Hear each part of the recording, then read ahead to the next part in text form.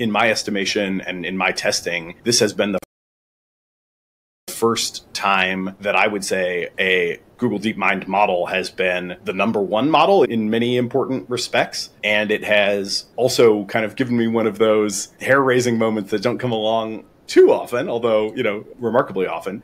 But when I dumped a full research code base into the thing, 400,000 tokens, and said, I want to extend this, I want to reuse as much as I can, but I want to make a really light touch and not mess with other people's code because this is sort of a shared, collaborative space. I was really amazed by how much command the model had of the super long context. And it was hair-raising because it did feel like a qualitative difference, a very just immediately noticeable step up. So, we're all still adjusting to what it can do and calibrating ourselves. But I think as the kids say these days, it is safe to say that you guys have cooked on this one. So great work. Yeah, we're super happy with this model. We are really, really happy with the trajectory of our models.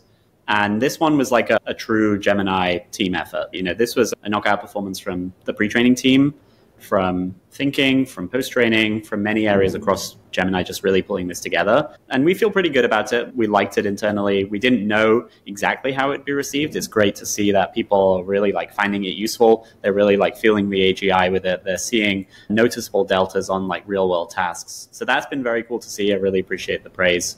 And I just want to say, this one was a kind of a Gemini team full knockout.